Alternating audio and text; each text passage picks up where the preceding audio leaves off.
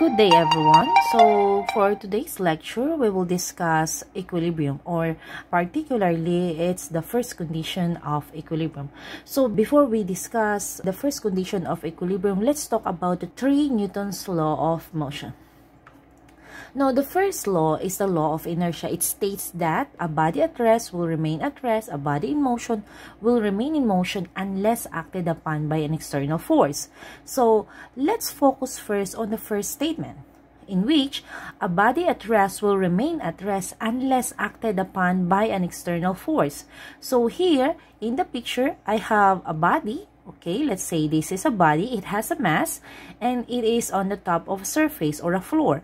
Now, the body is at rest because the velocity is 0. Now, according to the first law of motion, a body will remain at rest unless acted upon by an external force. So, this force should be acted on our mass, and this force should be exerted by an external force which is coming from another body or another object. Or you can imagine you are pushing this box, so the other body that exerting a force to move this box is your hand. So it means this force is exerted by another object towards the box. So therefore, since there is a force that is acting on a body, there is a tendency of this box to accelerate to the direction of the force. The idea here is the direction of the external force or the net force is also the direction of the acceleration. Now, if we will increase the force that is exerted on the body, so definitely we expect that the acceleration is bigger compared to the acceleration before when the force is lesser. And here, in this relationship, we can say that acceleration is directly proportional to force. Let's assume the force is constant. So this is the force that is exerted on the body, okay, and this is the acceleration of the body when this force is exerted to our box. So what if we have the same force but we increase the mass? If we will increase mass and we are just exerting the same force, definitely the acceleration will decrease. And in this relationship, we can say that acceleration is inversely proportional to mass. So it means if the mass increases, the acceleration will decrease. So if the mass is lesser, the acceleration is greater. So they are inversely proportional. So this relationship is the second law of motion, which is the law of acceleration. And from this relationship, we will have now the formula for the acceleration, in which acceleration is equal to force but divided by to its mass. And from this, we can have the formula, the basic formula for force, in which force is equal to mass times acceleration, in which mass is in kilogram and the acceleration is meter per second squared. So therefore, the unit for force can be either of these, kilogram meter per second squared, or we can use N, which is the Newton. Okay, so that is the formula for force based on the second law of motion. The second statement on the first law states that a body in motion will remain in motion unless acted upon by an external force. So here, our box is moving to the right. We can say that this box is in equilibrium. Okay, even though it's moving, it is in equilibrium because the velocity is constant. So if we will look now to our two diagrams, so we have a diagram here which is a body which is at rest, so the velocity of that is equal to 0, and a body which is moving to the right with the velocity which is not equal to 0. But still, these two bodies experiencing equilibrium because for the first body, if the velocity is equal to 0, the acceleration is also equal to 0 because the formula for acceleration is equal to final velocity minus initial velocity divided by the change of time. If the velocities are 0, definitely the acceleration is also equal to 0. And if we will go back to the formula of force, so the force is equal to mass times acceleration. If the acceleration is 0, definitely the force is also equal to 0. And based on our definition for first condition of equilibrium, if the force acting on the system is equal to 0, it is now experiencing an equilibrium. Now, if there are so many forces acting on our box or are acting on our system, and after applying these forces and still our velocity is still at rest, and therefore the acceleration is still 0, so therefore the summation of these forces is also equal to 0. Therefore, this box or our system with two forces, with forces applied on it, is still experiencing an equilibrium.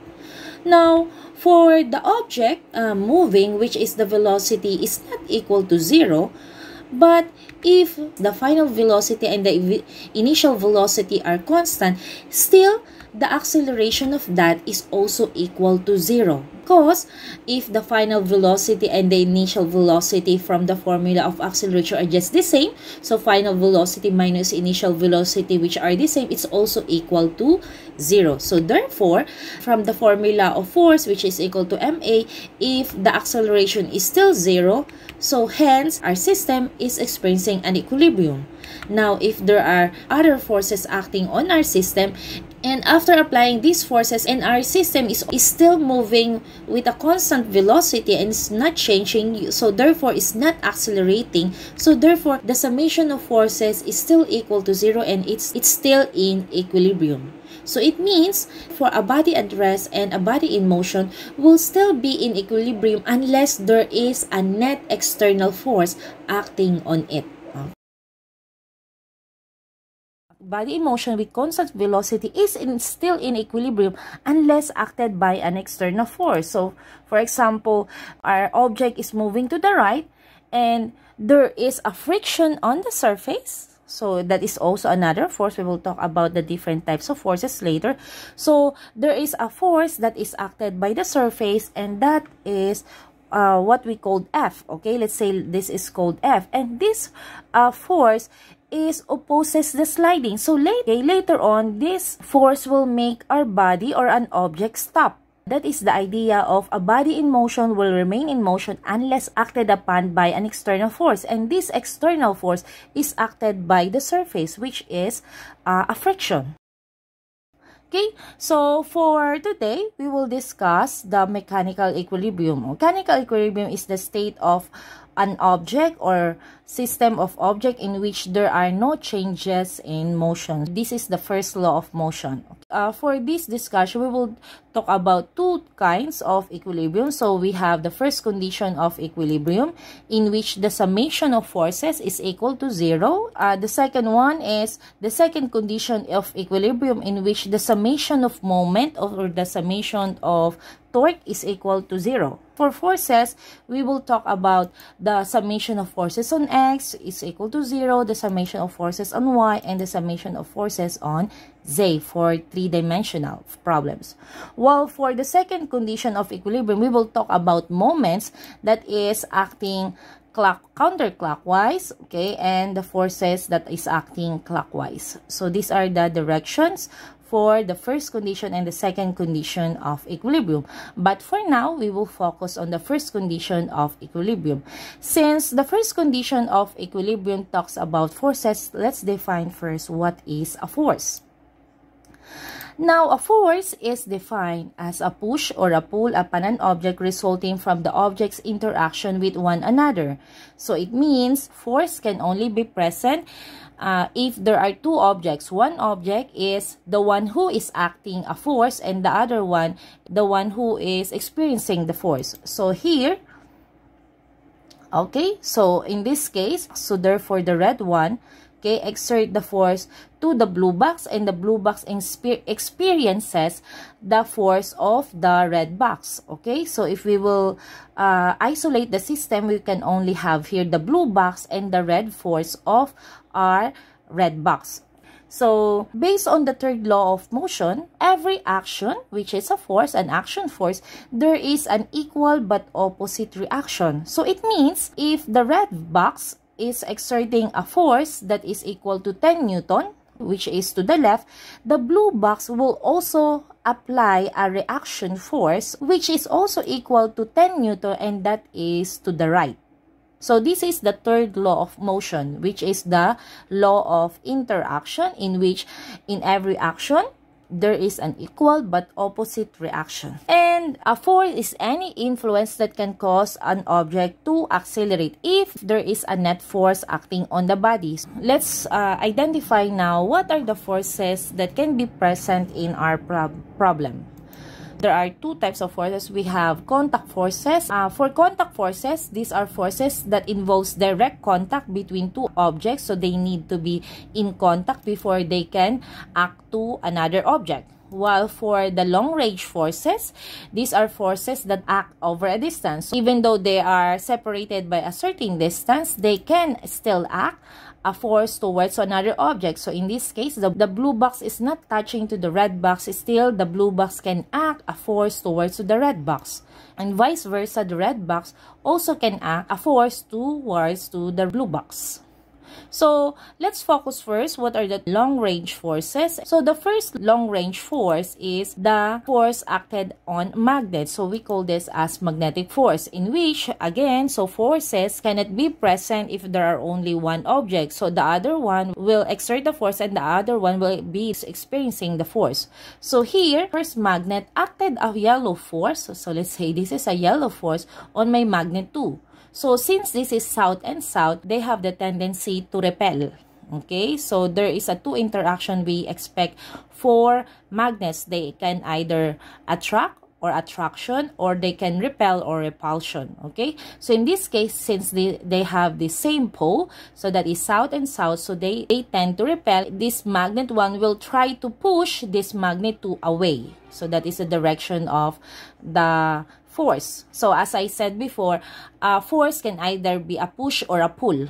Okay, in this case, this is a push. Okay, so at the same time, of course, so since this is two objects, according to the third law, in every action there is an equal but opposite reaction. Also, the magnet 2 is also exerting a force to magnet 1, and that force is equal in magnitude but opposite in directions. The force of magnet 1 on 2 is just equal to the force of magnet 2 on magnet 1. Okay, so that is for the magnetic force. The next one is for charges, in which this is what we call the electric force. For charges, we have positive charge and negative charge. So positive charges, these are the charges that has lesser electrons, and for negative charge, these are an object that has greater electrons. Okay, so these are the definition of charges. So again, charges can either be attraction or there are also repulsion. Okay, so here, if we will look, since they are positive and negative, the interaction here is what we call attraction. So the positive charge will try to pull the negative charge towards to the positive charge. So this is what we call attraction. So the force of the positive charge towards to the negative charge is going to the left, because the positive charge tries to attract the negative charge. At the same time, the negative charge is also trying to attract the positive charge toward to its position. The magnitude of these two forces are just the same, but they are opposite in direction. Now, for the gravitational force, there are only one kind of interaction that is happening to any mass on the top of to any entity that has gravity, and that is only attraction. Now, gravitational force is also called weight. The direction of the gravitational force or weight is always towards to Earth. So for example, if there is a mass here, so still the direction of that is towards to the surface. If the mass is still here, so it means it's still going to the surface. So weight, okay, can be computed as, so from the formula, force is equal to mass times acceleration. And here, the weight can be computed as mass times the acceleration is the acceleration due to gravity, so that is mg. Okay, so weight is equal to mass times the acceleration due to gravity, which is 9.8 meter per second squared. So, these are the three long-range forces, but we will focus only on gravitational force for this topic. Now, for contact forces, there are 5 kinds of contact forces that we will discuss for this topic. Here we will have the tension force. Tension force is always acted by a string, chain, and rope. This is the direction of the tension force. Is always pulling the mass going up in any direction, okay? That is the direction of the tension force. While for the normal force, this is a force acted by the surface. The normal force is always perpendicular to the surface, so that is a direction. And the point of interaction of normal force is from the bottom of this box to the surface, so that is the point of interaction. While for the tension, it is the part where the rope is tied on the mass, so that is the point of interaction of the tension. The other one is friction. So if our object is sliding to the right, so there is a tendency of the surface to resist this sliding, okay? And that is what we call friction. So friction is always opposes the sliding. So if the sliding is to the right, the friction is to the left, and friction is always parallel to the surface. Okay, unlike in the normal force is perpendicular to the surface, while friction is parallel to the surface. And the symbol for friction is italicized lowercase f. Another one is the applied force. Now, the applied force, sometimes this is exerted by human. Usually, if there is only applied force, it will cause the object to accelerate. So, the direction of the net force of the applied force is also the direction of the acceleration.